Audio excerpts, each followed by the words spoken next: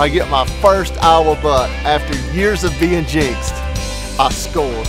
Man, when I got the message from Hank Jr. that he killed a big buck in Iowa, I was thrilled because he's been hunting there for years, as hard as anybody, and been coming home empty-handed till now.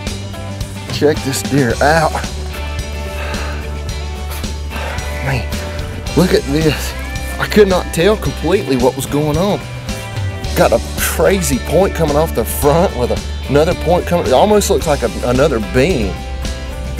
Got this coming straight up. Good heavy, crazy looking deer. Here in Iowa, I have not had the best of luck this season, nor have I had the best luck in Iowa. So I was wondering what it was going to be like this week. My ultimate muzzleloader put it on him. This is a good looking deer. I'm really proud that he was able to pull it off and he put his tag on an Iowa whitetail. Way to go, Hank Jr.